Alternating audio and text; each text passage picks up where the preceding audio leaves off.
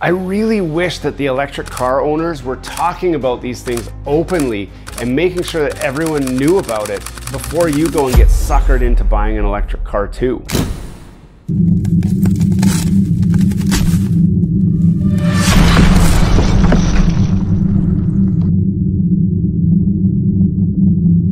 There was a lot of things that we considered before we bought our electric car, and we just weren't sure if it was right for us, but all of the indicators were saying that, yeah, electric car was definitely kind of in our future, and it was just a matter of trying to find one that actually made sense for us. So a little bit about our history.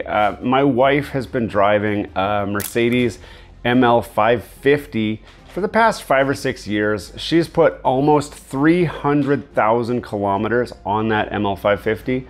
And it was starting to need some work. So we had neglected a lot of the work for a long time, and it was hitting that point where it was either gonna cost a few $1,000s to really get it back up to where we needed it to, or it was time to sell it and move into something else. The problem was, to move in a Mercedes up to the next class meant that we were gonna be spending like $40,000 to $50,000, which we just didn't really wanna spend, especially since she drives around 2,500 to 2,800 kilometers per month. So it adds up really fast. She's putting about 30 to 40,000 kilometers per year on her car.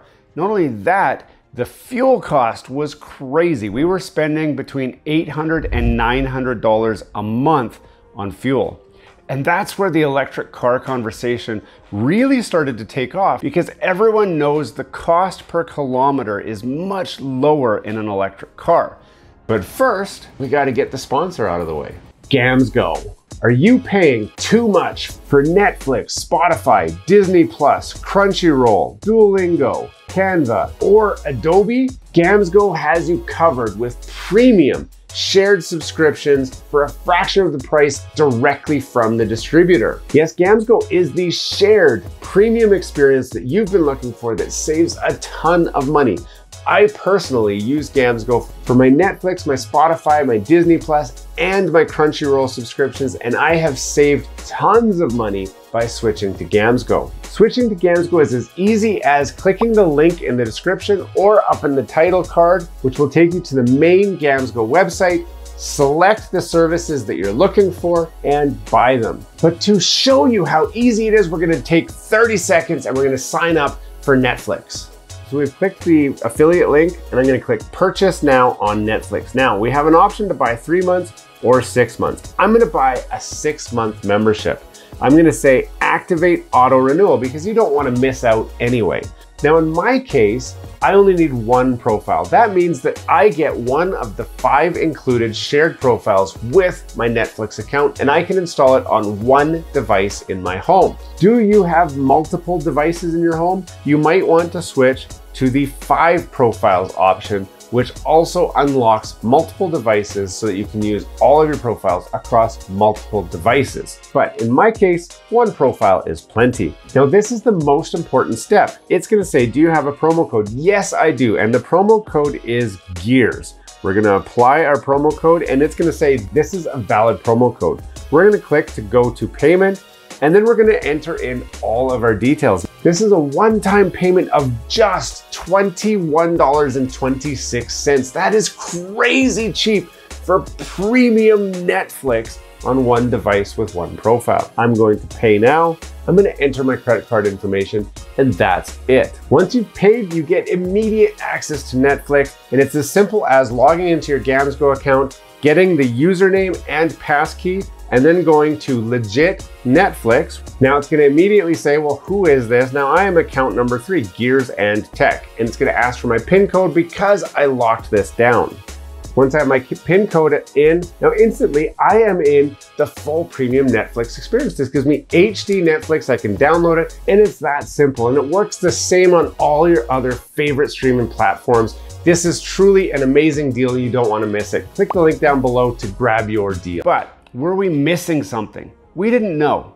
So we decided the best approach would be to get the cheapest electric car that we could find that checked off at least our minimum requirements for any vehicle, electric or gas. And in this case, we arrived at a Mustang Mach-e. Now we got the Premium Mach-e, but we got the base model with the base battery, not the extended range, none of that. We did get the dual motor, so it has front wheel drive and rear wheel drive to make an all-wheel drive setup. But there was a lot of things that I didn't know about that car in particular and about electric cars in general. And I really wish somebody would have explained that to me before we went and spent all of that money. So if I were to talk about what those are, first of all, range anxiety. A lot of people talk about range anxiety as, you know, that looming, you see the distance to empty, and it's different than in a gas car because in an electric car, you really need a good source of high power electricity to recharge it quickly. Yes, you can plug it into any wall outlet anywhere, including out on the go at a restaurant, a store, a friend's house, wherever, but it takes so long. In fact, to charge off of a 120 volt outlet, it's gonna take you the better part of 24 hours to recharge that car, which just isn't feasible for most people, especially when the gas alternative is to pull into any network of gas stations and within 5 minutes, you're ready to hit the road again. So obviously range anxiety is something that a lot of people have fresh in their minds as, you know, is it really gonna be worth it? So in our situation, my wife was actually driving about 100 kilometers a day, and most electric cars will do 100 kilometers just fine. But we live up here in Canada, and the next question was, how does it handle the winters? I can tell you guys a story actually. So up here in Canada, we're in Alberta, okay? And it gets really, really cold to the tune of minus 50 degrees Celsius. Now it's not minus 50 all the time, but it does have periods of minus 50. And what I can say is the electric car that we have, the Mach-e, it was good to about minus 35 without any issues. In fact, when we have the cold spells, I was actually reaching for the electric car way more than I was going for the gas car. And the reason was that gas car took about 30 minutes to warm up enough that it actually was warm inside. Whereas the electric car, yeah, I did have it in this garage and we did have it plugged in, but I was able to hit the pre-start button, and within 5 minutes, the inside of that car was warm enough that I could actually hit the road and get out on the roads. And coupled with the all-wheel drive and some really good tires, it actually performs beautifully in the snow. Also, the batteries are usually mounted down low, and that means that you get a lot of low-end center of gravity, so it performs really good in that snow, especially with the all-wheel drive and the traction for that. So it does do great in the snow. The big problem is when it gets closer to like minus 45, minus 50, it just can't keep up. It's essentially a blow dryer, an electric blow dryer, just trying to warm up the air and blow it in your face. There's no engine to draw heat from, and so it has to make that from electricity. Your range certainly drops, but we were still able to go 100 kilometers to work and back in a day without any kind of issue as far as electricity and the batteries running out or anything like that. So it's not like we were in trouble. Our regular daily routine was absolutely covered, and at nighttime we could plug the car in, it charged back up, and we we're good to go the next morning. Something that a lot of people aren't talking about is the cost of maintenance. We've had our car for a year now, and we have put zero maintenance into it. In fact, we haven't even worn out the wiper blades yet. So we do swap our tires. So I put winter tires on in the winter, summer tires on in the summer. But other than that, there's been no maintenance to do to it at all. And with the amount of kilometers that my wife drives, we were doing oil changes very, very regularly. So we're saving a lot of money on the regular maintenance that you would have otherwise. Cost of fuel. As I said, we were spending $800 to $900 a month on fuel. And we essentially just took the $800 we were spending on gas and put it towards the car payment. The car payment is around $800 a month. So we don't spend the money on the fuel anymore, and we spend it on the car. So we were able to get a brand new, fully warranted electric car for the same price as the gas that we were spending for her Mercedes. Now understand, this is not a typical use case. Like, most people are not driving as much as us, but we certainly were driving that much. Electricity increase. You're probably wondering, how much did the electricity increase? So our electricity bill went up by about $200 a month for the driving that my wife was doing. So you think about it, charging at home. Now that is a big deal for us. So my wife does not have to go to the gas station ever anymore. We got a 50 amp level 2 charger installed in our house, which it can be expensive. The dealership that we got the car from said that they could do the install for $2,000 with a reputable electrician, and that is quite inexpensive, but it's an extra cost. Once you get that charger in though, the charger gives us roughly 1 kilometer of range per minute. So it only takes a couple hours to recharge the battery from empty to full. We rarely hit empty anyway because anywhere we need to go is within the 370 kilometer range that this car actually has. Now, battery degradation. Am I worried about battery degradation? No, not really. So Ford has guaranteed that this battery will have at least 80% capacity in 8 years, or they replace it on warranty. So I'm not worried about it. I plug this car in whenever we're near power. I treat it like my cell phone. If there's power, I plug it in. I don't do like a lot of these guys say, where you got to drain the battery all the way down and then charge it back up. No, when we get home, if we got 95% range, we plug the battery in, take it back up to 100. Partly because I want to see how long this battery lasts. But the main reason why I'm not concerned about the 8-year battery life is quite simply, cars aren't made the way they used to be. And the days of having a car run for 20, 30, 40 years, or to going 300,000, 400,000, 500,000 kilometers, those days are over. Cars are getting built cheaper and cheaper and cheaper. They're breaking as soon as the warranty runs out. They're breaking as soon as the 5-year term runs out. And owners are more frequently having to go buy a new car because it's just so expensive to repair these newer vehicles. So I don't think that your gas car is gonna last much longer than 8 years anyway. And I know I'm gonna put an asterisk next to that because many people, I'm sure, are freaking out right now at that statement, but that's how I feel, and I think we're gonna see that. But for me, I'm treating it like a disposable commodity. After 8 years, if I get 8 years out of it, so what? I'll toss it and get another one. And that's kind of the consumerism lifestyle that we're in now anyway. The number one question that I get when somebody sees that I have an electric car is, now that you've had one, would you buy one again? Yes, I absolutely would buy one again, knowing everything that I know and doing everything that we've done over this last year. For its small downfalls, it makes up for it in so many different ways. It is fun to drive, it is fast, well, it's not fast, it's quick. We didn't get the fast one, we got the quick one, but it's quiet, it's just so convenient to just get in, push the start button and drive away. You're not listening to this noisy engine starting up. I am not trying to save the environment, and I did not buy it to save the environment. I bought it because I wanted the performance. I bought it because I thought it would be cheaper to operate than a gas car, and it has been. It's totally been cheaper than a gas car. Now, we also did get solar panels put on our roof of our house so that we can actually charge that car using 100% green electricity and offset our electric bill for our house, which it helps, but you don't have to do that. If you want more details about that, I did put a different video showing our solar panel system as well.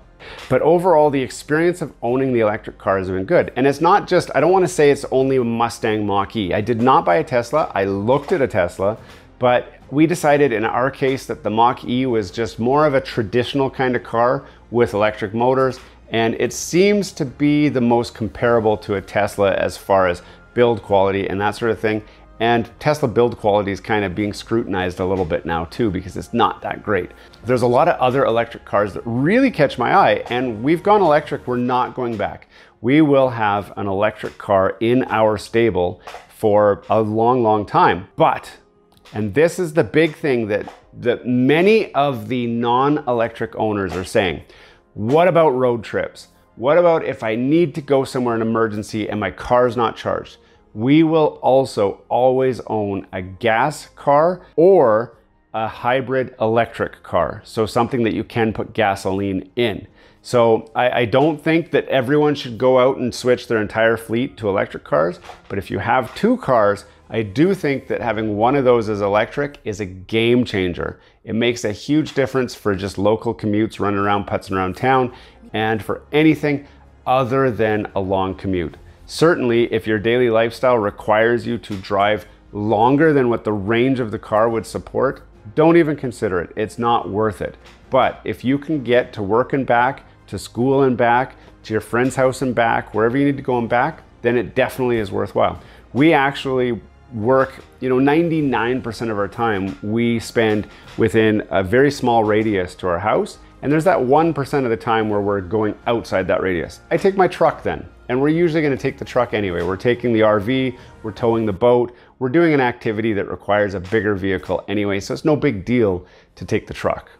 So as we come to the end of our first year, the car's still going strong. We've got about 35,000 kilometers on the odometer after 1 year. Now that's a lot of driving in 1 year. We're gonna have this thing miled out in 5 years from now. It will have more kilometers than what we really think we wanna have on it. So our plan is to trade it in and upgrade to something else at that point. We're looking mostly towards the luxury segment. I really like the Audis, and even Mercedes has some interesting electric cars coming out. So we're keeping an eye out for those just to see where the battery technology goes. But for now, I consider all of the electric cars on market more of like a first gen electric car. So it's really hard to say this one's better than that one, or this battery is better than that battery. They're all kind of about the same. There's no standout leader. Even Tesla isn't as much of a standout leader as you would expect, mostly because these other manufacturers have really caught up quite quickly to the Tesla standards. And you've got automotive manufacturers who know how to build a car. So they know how to build a car, and now they're just putting electric components in it, versus Tesla, which knew how to build electric components, but had to figure out how to build an electric car. So they're kind of on the same plane, in my opinion. But as the technology advances and as the battery tech kind of gets more mature, we're gonna start to see longer range batteries. We're gonna start to see more efficient motors. We're gonna see a lot of breakthroughs in especially the range of those cars. And that's why we went for kind of the cheapest car we could get that had the options that we wanted, because we knew that something more exciting was gonna come out within the next few years when we were ready to actually go and buy, invest a few more dollars in a better car. Hey, thanks for watching all the way to the end of this video. We hope you enjoy the content in this video, and we'd love to have you come back. Consider subscribing to the channel if you haven't already.